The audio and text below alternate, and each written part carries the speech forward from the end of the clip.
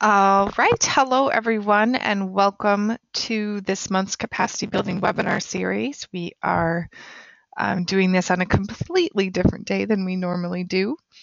The voice you are hearing is April Reardon. I am the capacity building director at Habitat Minnesota. I am recovering from the flu and an upper respiratory infection, and so I'll say that up front that I do hope that I spare you any sniffling and coughing during this webinar, but I can't guarantee it. That said, too, I do hope that those of you who are on a headset or on the phone, that you will jump in and share your comments and your stories, if for no other reason than to give me my voice a little break as we talk about this exciting new study.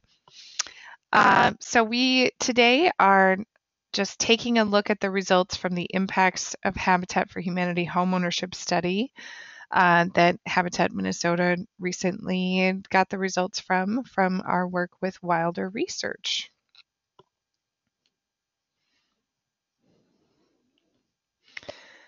But just a little bit, the capacity building webinar series, this is a monthly web conference that Habitat Minnesota hosts for our affiliates, and sometimes we have some neighboring affiliates from neighboring states who jump in and participate with us too, and they are always welcome.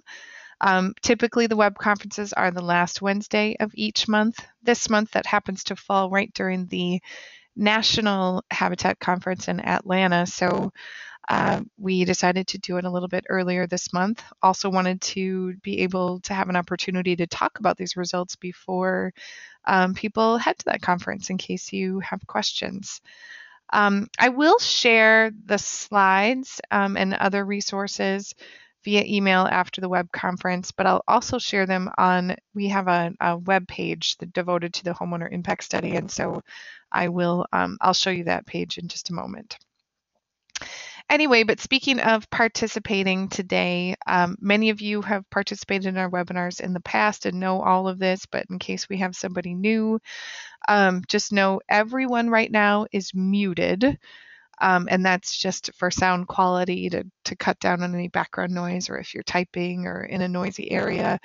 But if you would like to talk with us, so like I said, if you have a microphone built into your computer, if you have a headset on, if you're on the phone, you just raise your hand. There's a little hand in your control panel that you click on. I'll see that, and you know, as soon as I can, then I can unmute you and you can talk with us, make comments, share stories, ask questions. You can also use that control panel, the question area, to type in any comments or questions. I'll also be on the lookout for those, and we'll share those with the group when appropriate. So I do hope that we will have an interactive session, and excited to hear your questions, your comments, your takeaways from the study. So I was just going to show you then too, before we go too much into the study. Here is where on the Habitat for Humanity of Minnesota website, if you are looking to find information about the homeownership impact study, I'll show you what's here now, and we'll also be adding more resources and tools for affiliates to this page as well. So if you were to come to our homepage, you want to go for affiliates, and then it's actually at data for affiliates. So this is where you would find then information about the homeownership impact study, but then also our UFTA reports. And so then you'd click here. You can download the full study here. This is just the little overview of some of the highlights. This is where you could have registered for today's webinar. What's really nice here is that you can have the full study, and then there's PDFs here of just the different sections as well. So depending on who you might be sharing this information with, sometimes it's nice to just go peek at one section. We'll also be adding, this is where I'll provide a link to some slides that you're welcome to download and borrow if you're doing a presentation in your home community. So you can start with those slides. We will add, we are working with a designer on a nice brochure about the homeowner impact study. So we'll have an electronic version that you can download here. And maybe at the end, Kristen, if you think of other things, Kristen, our communications manager, that she wants to mention that are sort of in the hopper, we'll put those up here then too. But just so you know where to find all of that information on our website, and to know that we'll continue to add other things, including if affiliates have good examples of ways that they have used the study, we can certainly share those examples here too. So back over here.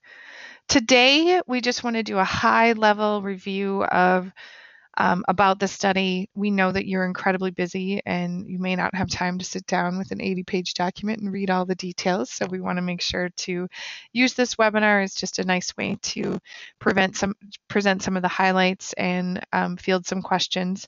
I may not know all of the answers if you have really technical questions, but we can certainly get back to you with some of those if we talk to the folks at Wilder Research. Somehow that just bumped way forward. Okay, so anyway, Wilder Research is who we worked with to complete this study. This is based on our 2011 pilot study that we did with the help of an evaluation Vista here at Habitat Minnesota. One of the evaluation Vistas who worked on the pilot study was Maddie Hansen. And in a fun turn of events, she works for Wilder Research now and also worked on this study. So many of you will see her next month at the OLE conference. But Wilder recommended a phone interview process. And so as many of you who are listening in from affiliates know, you shared your homeowner lists with us, and then Wilder did pulled a sample of homeowners, so that was representative of all of our homeowners across Minnesota, and ultimately we're successful in conducting 402 phone interviews. The study really wanted to look at how can we measure the impact of Habitat for Humanity beyond just the number of homes we build or the number of families served. And so it's really looking at the connection between habitat homeownership and all of these different areas that suggest a quality of life. So we'll look at safety, health, then education, the social connectedness, which is the feeling connected to your community, that sort of sense of belonging. Family interaction and personal well-being is just, is my family getting along better? Are we happier? Are those relationships stronger? And then the personal well-being is just, I feel better about myself, some of that self-esteem or this feeling of having hope for the future. And then the economic situation as well. The way that we spent a lot of time thinking about how will we analyze this data. It would be wonderful if we had huge samples that each affiliate could download their results, but with 2,200 homeowners total and 402 interviews, that's really not possible just because of the small samples. But we did analyze, or Wilder Research analyzed by northern Minnesota, southern Minnesota, and Twin Cities area. Oftentimes, when we go to look at the results, we'll just see greater Minnesota and Twin Cities results, some of those comparisons. We just weren't sure going into it if there would be much of a difference. There was a little bit of nervousness about the pilot study had included 7 affiliates and did not include the metro area, and we wondered, boy, are we still going to get these great results that show that Habitat really does do more than just build homes. It also builds that hope and builds community. So we'll see that. So the only times that the study notes the difference between northern and southern Minnesota is if there was more than a 10% difference. That's what we considered statistically significant, was to show that.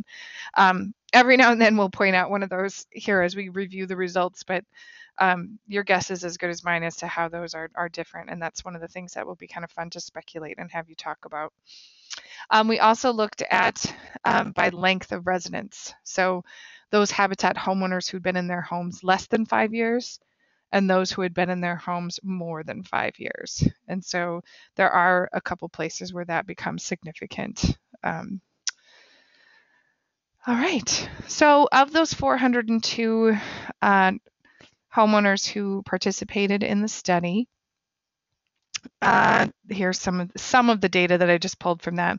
Again, if you go here and look at the full study, it could break down some of those homeowner characteristics in much more detail. You can see a map of what was considered a northern Minnesota affiliate, what was considered southern Minnesota. And if there are questions about that, we can sure look at that. Why does that keep doing that? Sorry. So 55%, about half and half, have lived in their home more than 5 years. The others were less than 5 years, so we had a good mix there. 98% of those homeowners have children. I mean, some of this is as to be expected. I think I was a little surprised at just how high that number was. I think we were interested in wondering how many single moms might be in the study, but anyway, 70% of the respondents were female. In the Twin Cities, that was a little bit lower than in greater Minnesota, and you can see some of the race and ethnicity information by region. So here's the overall column. Northern Minnesota, maybe not surprisingly, had a larger American Indian population. Southern Minnesota had more of an African Native and Latino population than the Northern Minnesota. And Twin Cities, the largest group of respondents were African Native, and second largest were Black or African American. So it's just really an interesting mix to look at how that plays out, and that's some good data to think about. I keep looking to see if any hands are raised or if we have questions yet. But so overall, what we were delighted to find out after surveying statewide was that 92% of homeowners said their lives were better. The piece, when I asked Paul Matesic, the executive director of Wilder Research, and he was also the lead researcher on this project, what stood out for him, what did he think was unique about this, or was there anything that he was particularly surprised by? And what he said is it was really this piece, in that oftentimes they can do studies and there might be a positive response or a positive correlation between a particular program and the recipient of the program, of their outcomes. But the fact that such a huge percentage of our homeowners not only said their lives were better, but clearly said that they attribute that positive change either completely or a lot to Habitat for Humanity. So there is something about the process of homeownership, about this the way Habitat works, that is really having that impact and getting those results. Throughout the study, there are, the beauty of doing the phone interviews is that we are able to capture so many wonderful testimonials and quotes. And so, we'll continue to be able to use those. But, so it was great. We weren't sure if that number would go down from the pilot study if we included everyone. But if you dig into the study a little bit more, I think if you're wondering what about the other 8% who said their lives were not better, I think there was a good chunk of them who said they were about the same. And then there might be 1% that said their life was worse, which we were joking in a staff meeting that about whether the news would pick up this story, local news or anything like that, about the impact of Habitat homeownership. And sadly, ironically, we think if it was 92% of homeowners said their lives were worse, then it would make the news. This is just sort of what everyone expects from Habitat and probably thinks, wow, you studied that? Obviously, their lives are better. But so that was great. That's really good news. So then in some of these other sections, we did confirm, the study confirms that homeowners do feel safe. They feel safe in their homes.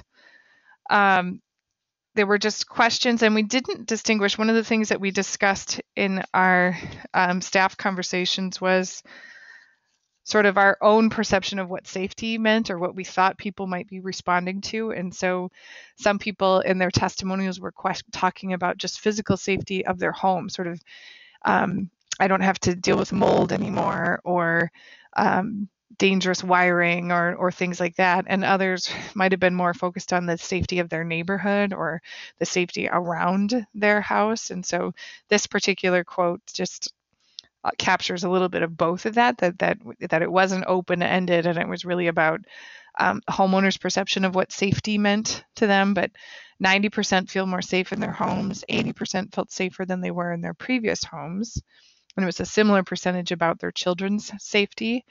And interestingly enough, it was relatively similar across all regions, Greater Minnesota and in the Twin Cities, about that sense of safety. So but this quote, just before, we were living in a drug-infested neighborhood in a tiny little house that had been made into a duplex, and so then there's that piece of the safety outside of the home, but also that there had been lead paint and no furnace filter, a hole in the furnace which would leak.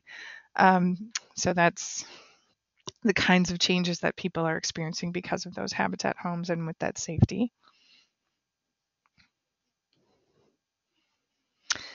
So regarding health, so along with health, after safety, then we did ask homeowners about improvements in their health. And so there's some other data there, but the big piece that we're trying to highlight here is that homeowners do report improvements in respiratory conditions. So first off, it would ask homeowners who were responding to the survey whether anybody had a respiratory illness. So of those who had a family member with respiratory illnesses, 57% said that they improved after moving into their habitat home. So it starts to kind of scrunch and be a smaller sample when you look at those who do have respiratory illnesses. So, so 57% said they improved.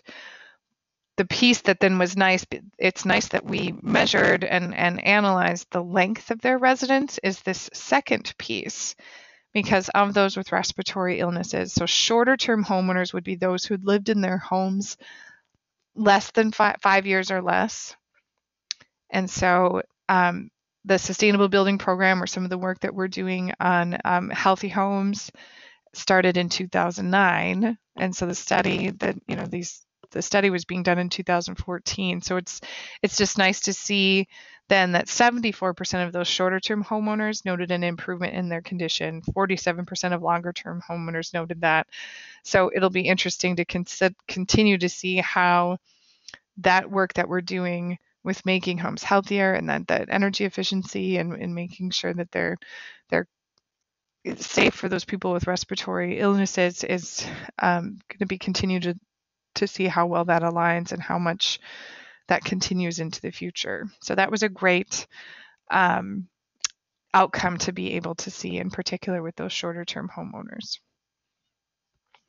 And feel free to, again, raise your hand, type in questions, comments. If you have, what I'd love to hear, and I'm sure Kristen would love to hear too, is if you have a story to share with us about your own homeowner. So we've got, all of this great data now, and to have the stories to go along with it. You've been telling these wonderful stories on your own websites and your own events, and in your materials for a long time, and it's nice to just connect the data to that. So do please raise your hand or type in a comment. So another sector, so like we said, 98% of the respondents have children, and we were really interested to see what the connection might be between stable housing, in having a habitat home, and children's education. And so, while the research, when in their executive summary, would say that we can confidently say that habitat homeownership does have a positive influence on children's education. Over half of homeowners said their children's grades improved after moving into their habitat home. This is one of those sections where it's probably worth your while to dig into the full study a little bit, just to see some of the tables about where, and we see a little bit of this on the table here on this slide, but just to look at what was the status of their grades before they moved into their habitat home. So if over half seems a little underwhelming, it's, part of it is that they felt like their children's grades were kind of okay beforehand anyway, so they didn't need improvement. But for those families, so if we look here, I think you can see my arrow in the fair and the poor area. So if the habitat homeowners said their student, the kind of the worse they were doing before, the bigger the impact that it had on that improvement in their children's grades and study habits. So this is similar for study habits as well. So those who were struggling most in their previous housing situation, then having a habitat home impacted that improvement in a higher percentage. So this is it's a small group who said their children's grades were poor before their habitat home, but 100% of those said that they did better, and 46% said they did much, who said their kids' grades were fair before, 46% much better, plus that 35% of somewhat better. That really starts to be a significant impact on that sort of improvement for young people. Having been my previous career in youth development, knowing that's usually the case, that the interventions have the greatest impact on those who are high risk, and it's really hard to have that kind of an impact on kids who are doing that poorly, and to think about the role that stable housing and having a place to study is, having their parents more available to them, having any number of those things that are helping them do better in school. But 2/3 of homeowners feel more confident about their ability to fund their children's college education. All of these different areas that we're looking at start to overlap, and you can start to see this trajectory of change that happens because of this stable home, because of all of the things that go along with that. So if you're healthier, maybe you're not missing school as often and you're not getting as sick. Or if you feel safe, then that adds a certain level of stability and comfort, and reduces your stress so that you can study more. But then we'll see some of these other impacts as well, but about that ability to fund college education. And just 90% of homeowners said they feel better about their children's future. And this would be because of my habitat home. I feel better about my children's future. So that's definitely one to be sharing with all of our stakeholders.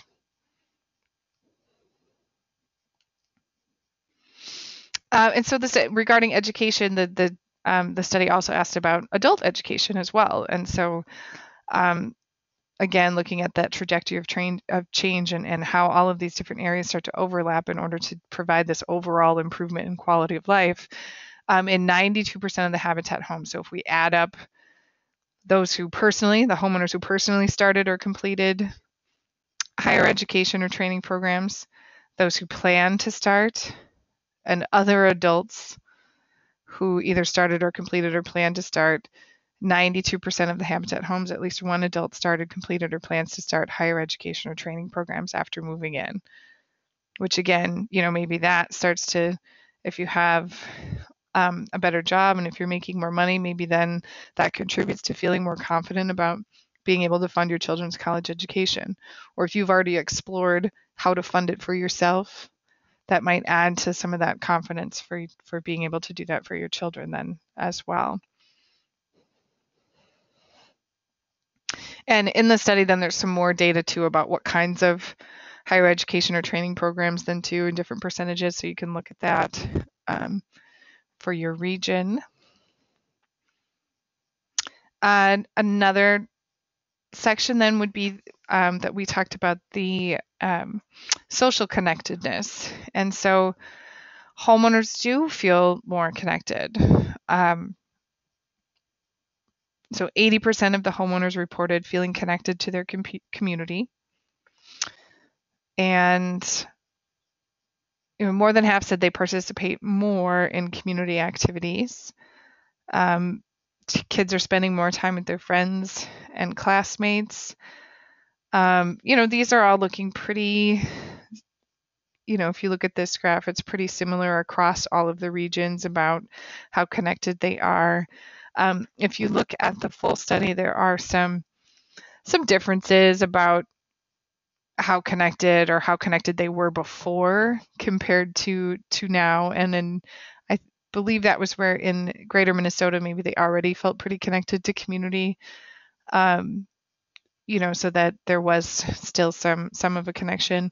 I know some of our Habitat Minnesota staff, their favorite quotes come from this section about, because there are homeowners who really articulate well the impact of having all the volunteers working on the construction of their homes, how well connected that made them feel. They got to meet all of those people. Those people were invested in creating that home for them. And so that has impacted them. Some of them are serving on the local Habitat board or serving on committees, now that they've been in their Habitat home for some time.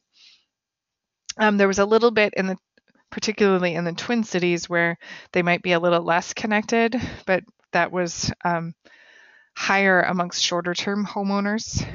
So maybe, it could be that they moved to a different community. And so there was definitely a link between longer term homeowners were more connected than shorter term homeowners. So that's probably, we thought, to be expected.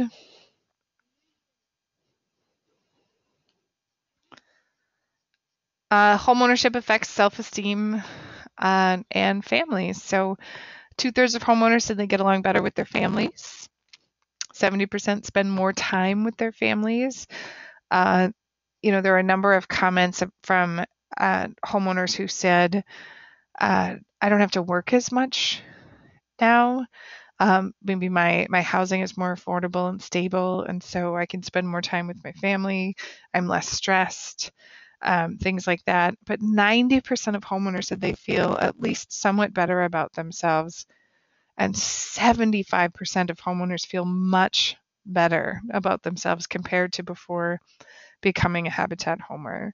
And just to think about the impact that has on every aspect of your life, if you're just feeling proud and feeling better about yourself, it would affect your parenting. It affects your confidence about taking on a new job or a new training program. So I just think those are some really remarkable outcomes of the study. We've had quite a bit of discussion in our office about more than 50% have more money and pay less for housing, and how I think to some that might seem a little underwhelming, or we would have hoped that a higher percentage of homeowners might report having more money or paying less for housing. But maybe I'll ask some of our participants today to speculate as to where some of that comes in, or why somebody might feel like they have less money or feel like they're paying more for housing because of their Habitat home. You can raise your hand or type in a comment. Anything surprising about this statistic from the study?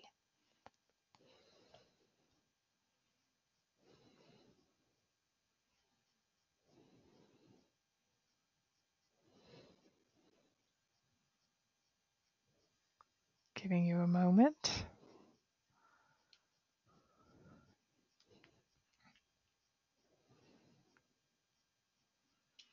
I think one of the, in the Twin Cities, folks were more likely to be paying less for housing, and that might be just differences in the cost of rent. Oh, here we go. I'm going to unmute you, John, so you can talk with us. Yeah, it just seems to me that it's very possible that this is just a matter of perception. Mm-hmm. That people are paying for things individually that they didn't have to pay for before. It was all built into their rent costs. And it might seem to someone who's all of a sudden having to pick up the cost of trash, the cost of water, property taxes, that it may seem like they have less money. Um, but I think that, if you do the math, it's probably not the case, but it might be more about perception. Mm-hmm. Thanks, John. I'll let you go ahead and unmute yourself, maybe. Any other comments on this one? You could type them in or raise your hand and talk with us. In some cases, the mortgage isn't always cheaper. I think there was some discussion amongst our staff too, because when we look at the decreased use of public assistance on the next slide, that it might be relative to that decrease. So that if you're, again, that would play into that perception as well. But the stability, the stable housing, and the other benefits are definitely a good trade-off as well for that perception. But still, I do still think that 50% perceiving that they do have more money and that they pay less for housing is very positive. And then this second piece is that in nearly half of Habitat households, someone did change jobs since becoming a homeowner. And of those, 80% said their jobs are better. So again, this sort of trajectory of change and thinking this moment in time when they get a home and to think about all of the other reverberations that come from that. And that's really what this study is trying to tell. And it's something that we have known in our guts and in our hearts for a long time, but it's nice to have the data to support that. So the study did show a decreased use of government assistance. So that's an exciting thing to be able to report. That's popular with many. But so, overall 87% of homeowners at the time of their application, so it's at the time that they applied for a Habitat home, were using some form of government assistance. And then by the time they were doing their phone interview, that percentage had declined by 20 points. So what Wilder was also able to do, because of Habitat has such great data on our homeowners, they were also able to do a cost-benefit analysis. So by looking at the decrease in government assistance and some of the all of these impacts, we can look at 2,200 Habitat homeowners. So, and that number was growing all the time, so this number would change over time as well. But, on the conservative end of things, and this was a pretty conservative calculation anyway, but each year, by having these families in Habitat homes, we are saving Minnesota 6.4 on the low end to 9.3 on the high end, but 6.4 to 9.3 million dollars of government assistance every year.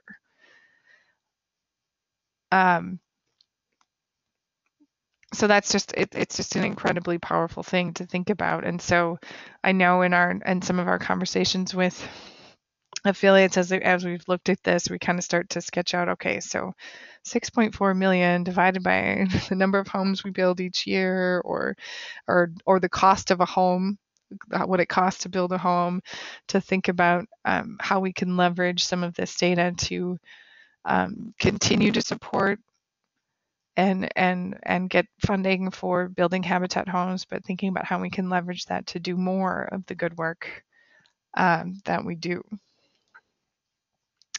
Comments or questions at this point about the study? Some of our conversations in-house with Habitat Minnesota staff or in talking to others is that I think if we had some surprising negative impacts, or if we thought our program was doing something and the study told us it really wasn't, that might spark some more, controversial discussions, but some of this is just so affirming in that, yes, all the things that we kind of thought our program was doing, it really is, and it's doing it in a really big way. I'm just going to pause and see if anybody wants to raise a hand or type in a question or a comment, anything that's surprising, anything that you'd like to know more about at this point. Ways that you're planning to use the study, stories from your homeowners that would support some of this data.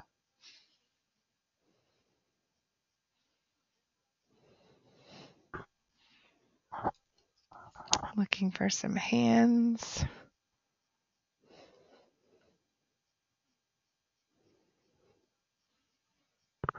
I should say that this reaction so far is kind of how it's gone here. All right, so we have Frank Gorman from Habitat for Humanity International with the hand raised. Frank, I'm going to unmute you. All right, good. Can you hear me? I sure can. Good. I thought I needed to give you a break there because you've been doing a lot of talking there. So, anyway, but I think it is great data here, and we've spent a lot of time over the last few months, and I know folks that might have attended Habitat on the Hill, kind of always looking for this data to continue to advocate for the great work that we do. And I think this particular one about the decreased use of government assistance could be a very powerful piece of data relative to our advocacy efforts. So I just wanted to make a comment about that. And I'll follow up with you after the call, April, but I'd like to get this deck from you because I do want to share some of this with our Habitat International staff departments who I think would find this information extremely beneficial to the work they do with working with donors on the advocacy side and our program side. So I want to thank you for taking the time to do this today. Absolutely. Thanks, Frank.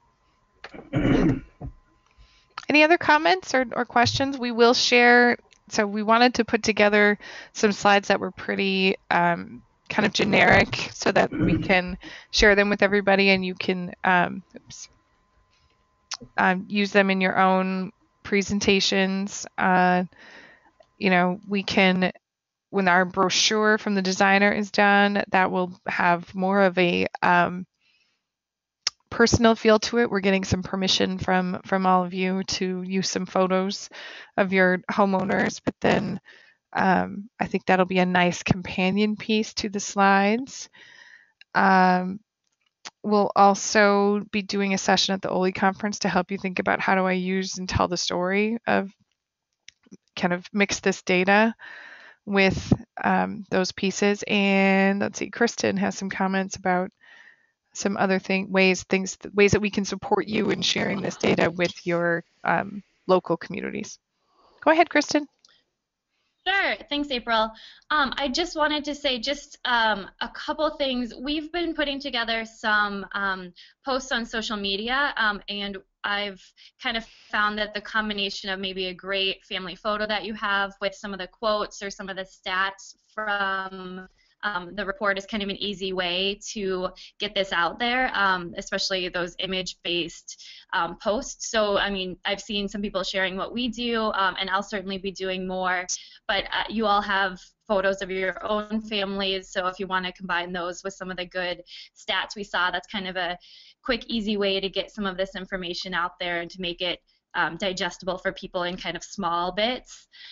And then the other thing I wanted to mention is if any of you are interested in having me send you kind of a media release, I know it's not necessarily hard-hitting brand new news, but if you've got a good relationship with a local newspaper or something, let me know and we can work together to get something catered specifically for your affiliate. I have kind of a template, but it probably makes more sense to have it more specific to your area.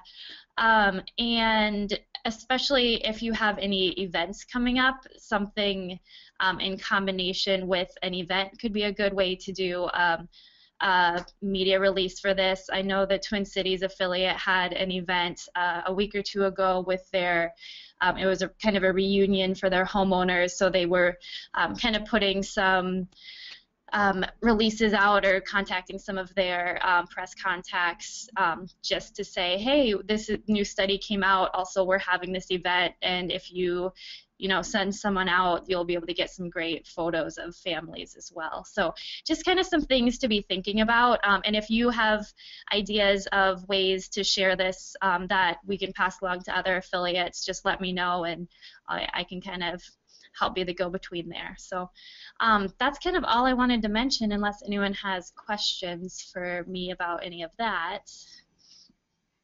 No, that's great. Thanks, Kristen. So we'll continue to add things to this page, but you can feel free to contact me, contact Kristen if you're interested in some of those things. We're happy to come.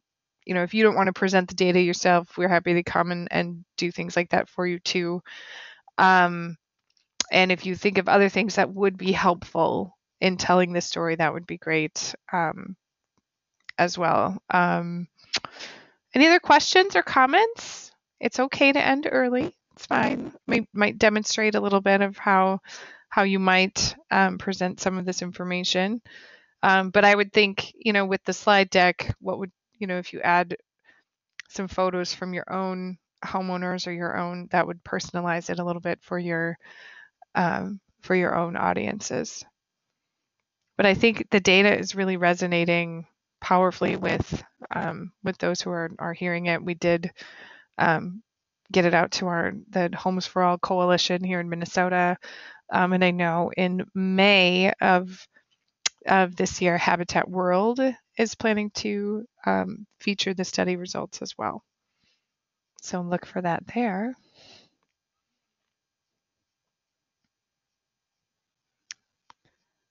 Okay, if there are no other comments or questions, maybe we can leave with just looking at this person's comment about just, again, reviewing that 92% of homeowners said their lives were better, and 89% said that they attribute that positive change either completely or a lot to Habitat.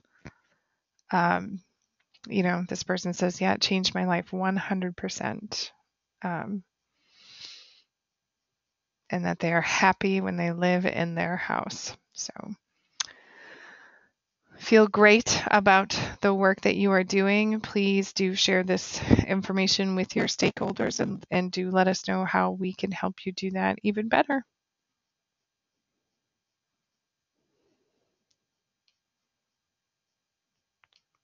All right. Thanks, everybody.